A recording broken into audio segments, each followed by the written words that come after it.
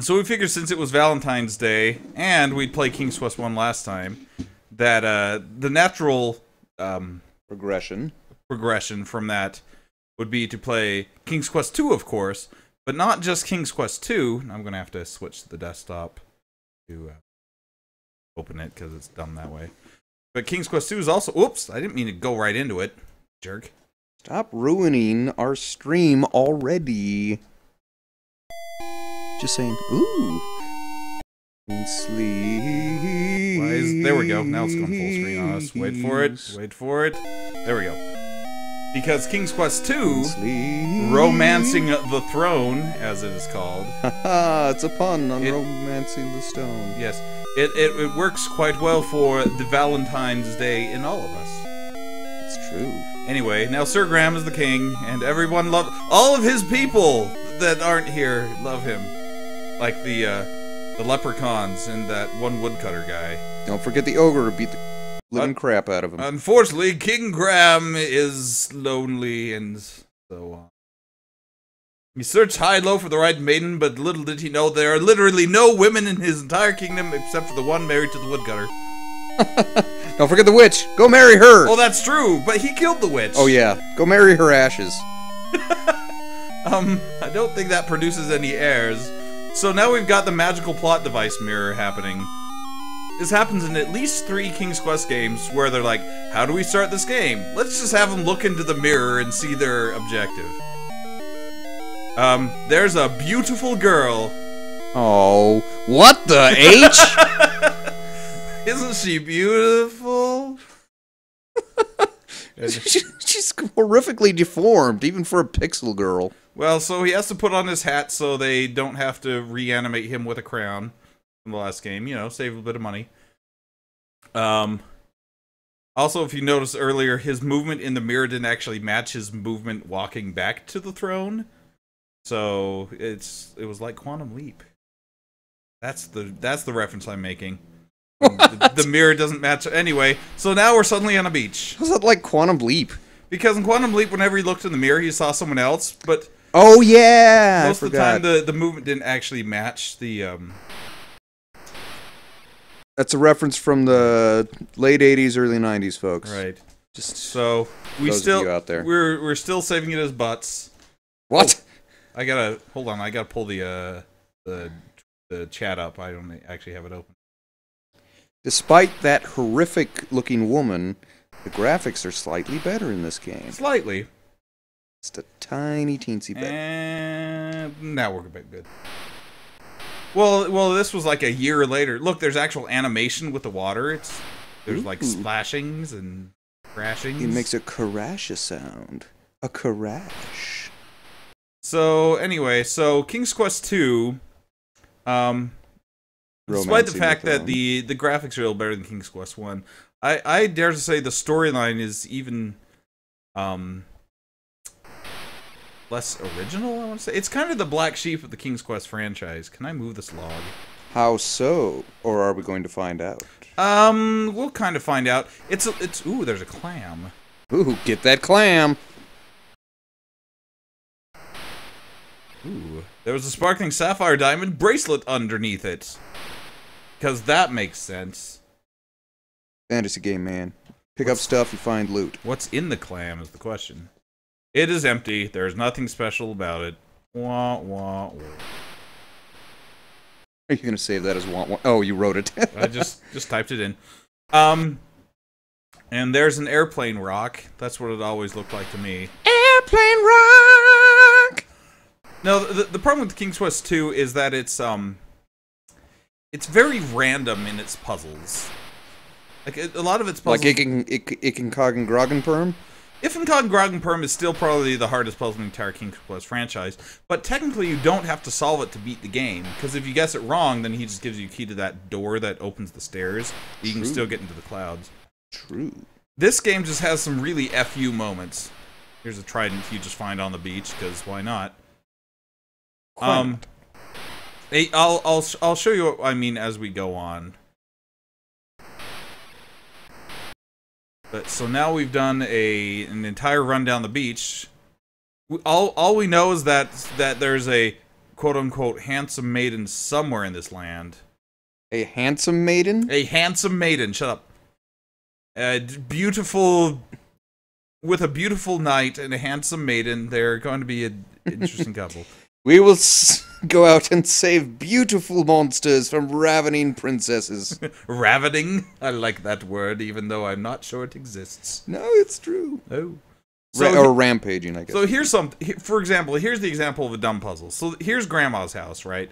Little Red Riding Hood. Grandma's. If she's got a goodies in her mailbox, so somebody has mailed her a basket of goodies. In fact, here's what they look like. Bet you're going to steal them. It looks delicious. No, you don't steal them. You're a knight. You're very honorable and crap. What's a paladin? So you're like, oh well, maybe I'll just open the door and deliver these to Granny, you know, because that's what she wants her goodies, right? First of all, sometimes randomly the big bad wolf's in there and tries to. Wah! He gonna get you. Wait, hold on. Does the wolf do the same things he does in the first game? Good question. Let's see. We gotta find out. Let's find out. What do you do, wolf? Oh yes, popcorn ball fight. Wow, what big teeth he has! Good enough to eat you with, my dear. It's the exact same animation. Yep. Womp, womp, womp, womp, womp, womp, womp, womp, womp. Look at that popcorn ball go. Well, I'm not going to redraw that, but true. It's still funny. This so this one you actually get a message from Ken and Roberta Williams, which to thank you for playing this game. You totally suck. Thanks, Roberta Williams. But here's the thing. So you're like, oh no, how do I get rid of this wolf? Is there a way to do it? Is there a way to get rid of this wolf? The way to get rid of the wolf is just keep opening the door till it's not there anymore. Puzzle solved. I like it.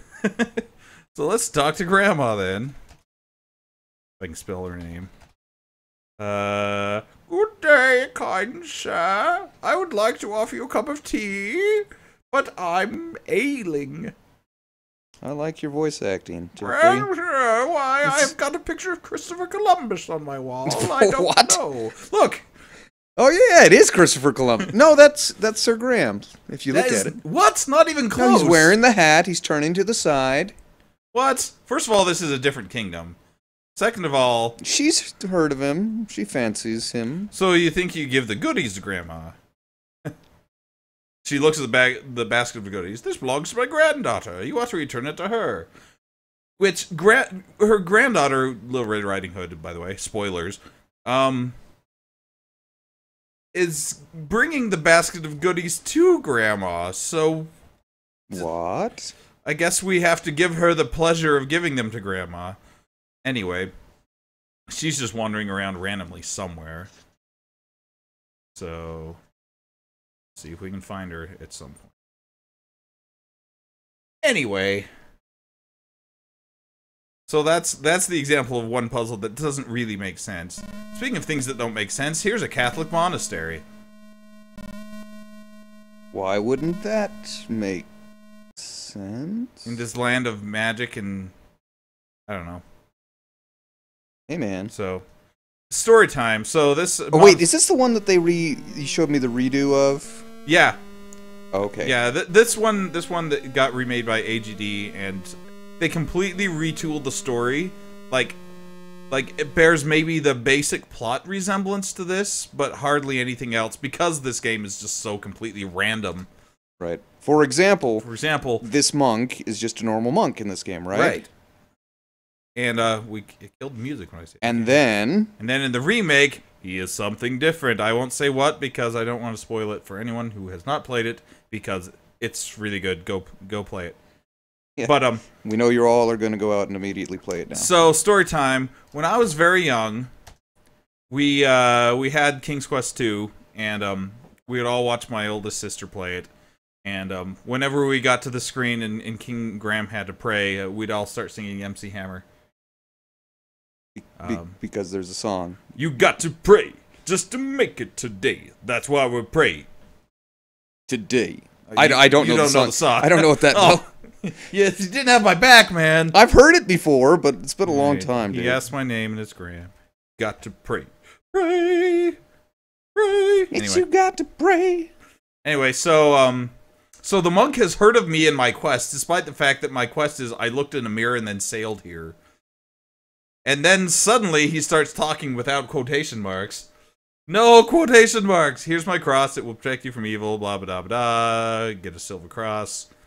Okay, so now we've got a cross, so now we can wear the cross, and King Graham is now officially Catholic. I mean, he didn't get baptized or anything, but he's got a rosary on. He's a catechumen. That's right, look it up. No. Oh, it means an unbaptized You're an believer. unbaptized. Okay, so, and this fairy does the same thing as the fairy godmother in the first one, which means that wolves that attack us won't... we've got a spell so we don't get killed immediately. For a little while. That's nice, and then it disappears. So, I was going to say something else about this monastery, and I totally forgot what it was. So, screw it. I won't say it. What? And let's not fall off the edge. Okay, so here's another classic screw you moment for King's Quest 2. So this bridge is you got to get across this bridge to beat the game.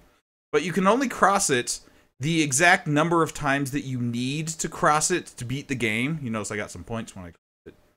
And if you cross it any more than that, then the game is unwinnable. Like, even if you just do it once early on, the last time you have to cross it, it will just break and you'll die. So that sucks. Anyway, here's a door in the middle of nowhere. This is a magical door. Hey, hey. It's a poisonous door. It's not a poisonous door. You have to Okay. read the door. Whoever chooses to seek the key for this door will undoubtedly make a splash. You know what that means? They'll have to go to the bathroom. Oh, it means that we're going to Broadway. That's not what I expected. Oh. Well, I can't imagine what else it would mean. I mean, if you think about it. So, now I've crossed that bridge twice. It gave me another point, by the way, if you noticed. I guess that's your clue that that crossing the bridge is something significant because it gives you points, I guess. So, yeah. Well, there it is. There it is. Another nice thing about King's Quest 2 that's an advantage over King's Quest 1 is... Oh, crap.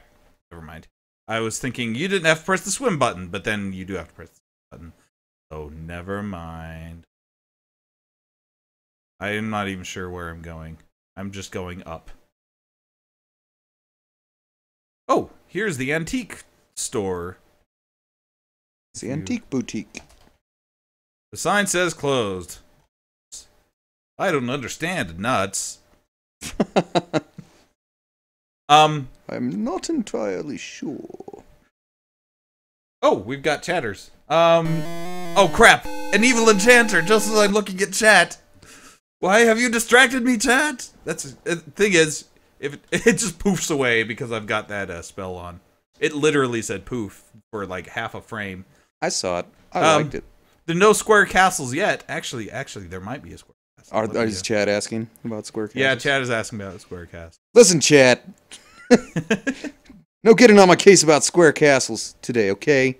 I love square castles. Look, square castles are dumb. Square castles are in Final Fantasy. Ah! Touche. Look, there's a square castle. Do you like the design of it? Do you? Yes! Do Actually, you? I enjoy that a great deal, and I may draw it later. All right. Later. You know whose castle that is? Dracula. You'll find out. Anyway, so this lake right here is a poisonous lake. It will kill you immediately if you try to swim in it, or drink it, or do anything with it, really. It's there just to be a jerk. And it's like 1 million screens long. Anyway, so we gotta go make a splash. Well, we can't do it in the poisonous lake. Maybe this crappy little lake over here. Everybody loves it. I made a splash. Does that mean I win? No. Oh.